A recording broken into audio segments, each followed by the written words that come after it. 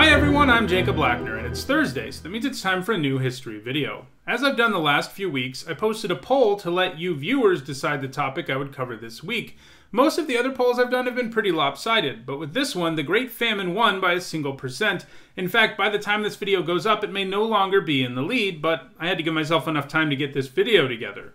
Either way, clearly people also want to see me do top 10 medieval scientists, and that's what I'll do for next week's video because this poll was so close. So in this video, we're going to talk about a particularly catastrophic event in 14th century Europe, the Great Famine, which ran from about 1315 to 1322.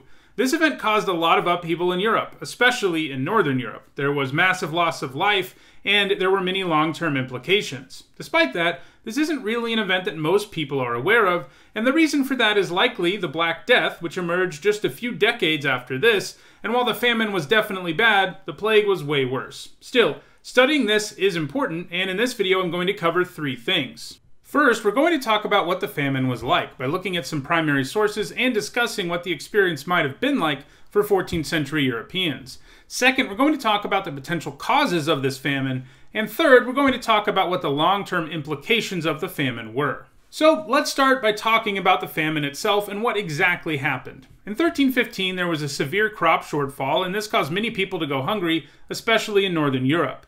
Europe didn't fully recover from this lack of food until 1323. This caused people to struggle to find food and ultimately resulted in the death of about 10% of Europeans. To introduce you to this event, let's take a look at the earliest source we have that describes the events of the plague. It comes from John of Trocolo, a 14th century Benedictine monk and chronicler who recorded the events of the reign of Edward II of England, who reigned from 1307 to 1327. This, of course, means that he recorded a lot of information about this famine in 1315. In his chronicle, John of Trocolo wrote the following. In 1315, hunger grew in the land. Meat and eggs began to run out. Capons and fowl could hardly be found. Animals died of pest, and swine could not be fed because of the excessive price of fodder.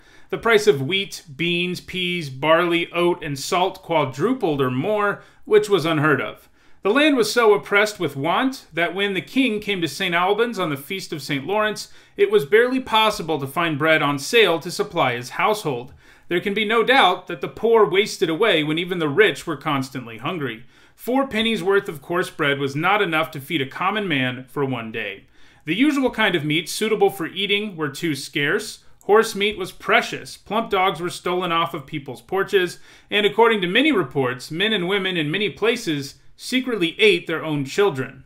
So John starts telling us about a huge shortfall of food which has resulted in an economic crisis. Food has become incredibly expensive, as has salt, which was important because it was really the only way you could preserve meat at the time. In fact, things are so bad in this situation that even the king himself has a hard time scrounging up food. He also makes it clear that the poor are in an even worse situation, and they're doing very desperate things as a result. While it's obvious that stealing people's pets and resorting to cannibalism are serious signs of desperation, the fact that John relates that horse meat is precious to people is also a sign of desperation. Horses were cherished, and they provided far more value than most livestock did as a result of their ability to work and go into battle. So while it may not seem quite as desperate to us today, it's on par with stealing people's plump dogs. So what was it like to be around during the famine? Well, obviously enough, not so good.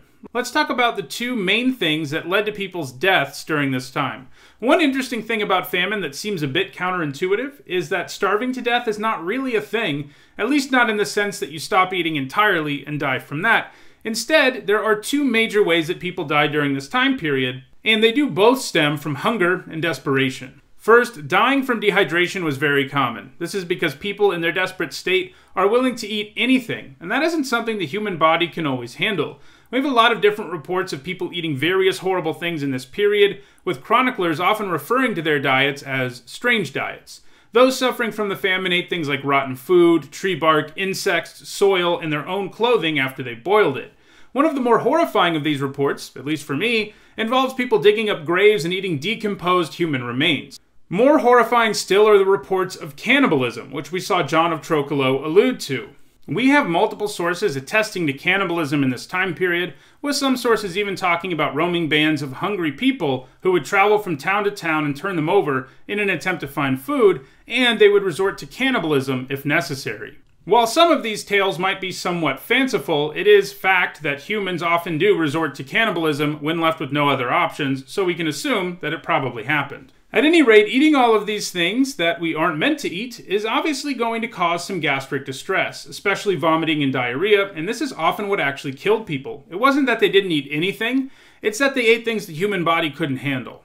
The other way people often died in this period was from a disease that at the time was called St. Anthony's Fire. It gets its name because monks of St. Anthony were tasked with treating people who were suffering from this horrific disease, and from the fact that those who were afflicted with it were in so much pain that they felt like their bodies were engulfed in flame. Based on the reports, we know today that these people were suffering from a fungal infection called ergotism, and this relates directly back to the strange diets I mentioned earlier. People were so desperate that they were willing to eat grain that had grown moldy and rotten. The longer wet grain sat around, it gained more and more of a fungus called Claviceps purpurea, and a high quantity of that poisons the human body. But it doesn't cause you to die right away. Instead, it causes a gradual and horrifically painful decline. It might begin with some GI symptoms and some skin problems, but eventually the brain and the central nervous system are pushed beyond their limits, resulting in seizures, searing pain, gangrene, and insanity.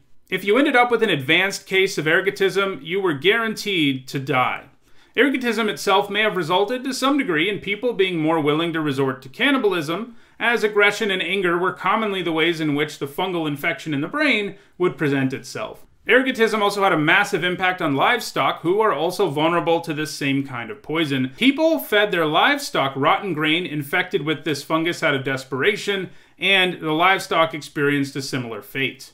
In the end, this famine lasted as long as it did, partly because of the large-scale death of livestock, and this was partly a result of ergotism, and partly a result of people slaughtering them out of desperation. Additionally, people tore through their grain storages, with some of these wandering mobs attacking cities and other locales that had grain stored in silos and completely emptying them.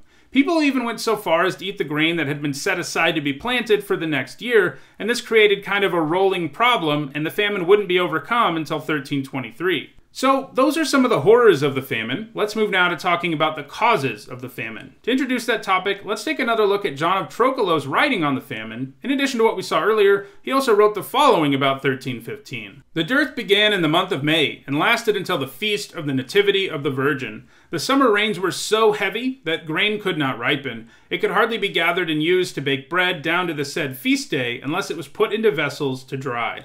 Around the end of autumn, the dearth was partly mitigated, but toward Christmas it became as bad as before. Bread did not have its usual nourishing power and strength because the grains were not nourished by the warmth of summer's sunshine. Hence, those who ate it, even in large quantities, were hungry again after a little while. So, John is telling us here that atypical weather patterns are to blame for this famine. There was too much rain and not enough warmth or sunlight. To put this into context, it's very important to be aware that before 1315 and for the last 5 centuries or so, European weather was very predictable and mild. This made it quite easy to know when to plant things, since it always froze around the same time and it was always just rainy enough for crops.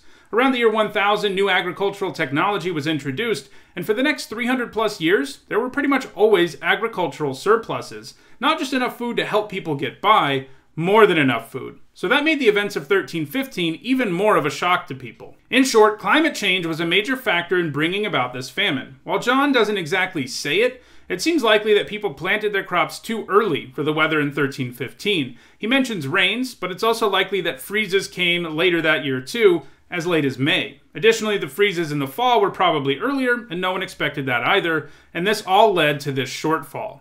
If we zoom out and look at Europe climatologically, it becomes clear that the year 1315 had an extremely different weather pattern than the norm. Climate historians called the time from about 800 to 1315 the medieval warm period. It was a time where temperatures were significantly warmer than they had been previously, and this climate pattern was the one that medieval farmers were used to.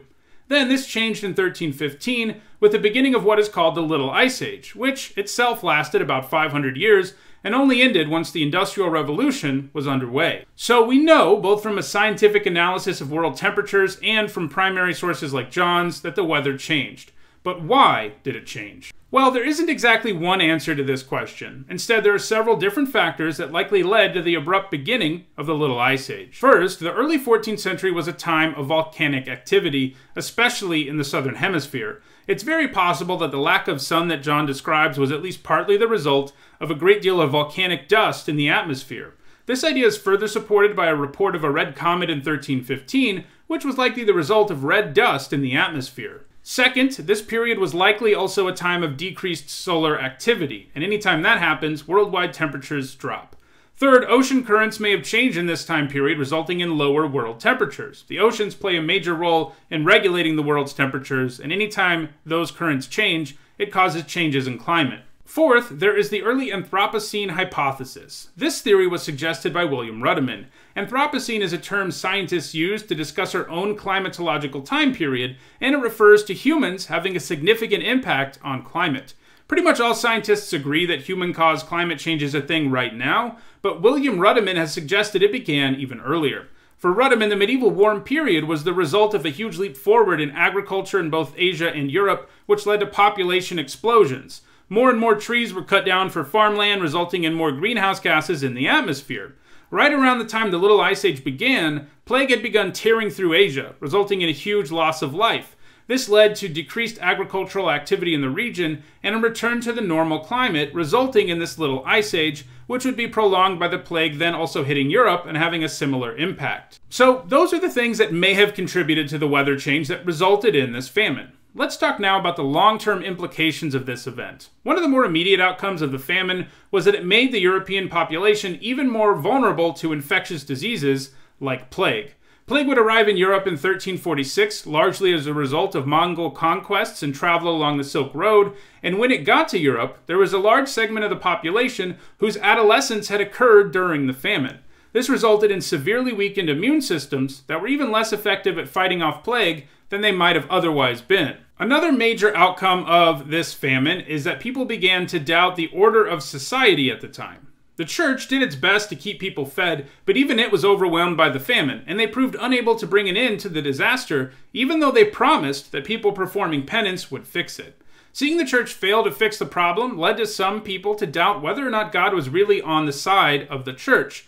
This was the first seed of doubt that would ultimately lead to an increase in heretical practices in the century, which in turn would lead to the Protestant Reformation in the 16th century. Meanwhile, feudal overlords, in other words, the nobility who were supposed to take care of their peasants as part of their agreement, were unable to live up to their end of that bargain. There are some records of nobility doing even worse than just failing to help the lower classes too, with some nobility forcing those who worked their land to give them their usual payments, despite the fact that this meant leaving people with nothing. This led to the development of doubts about the usefulness of the feudal system during the 14th century, and by the end of the century, this medieval order of things had largely collapsed in Northern Europe.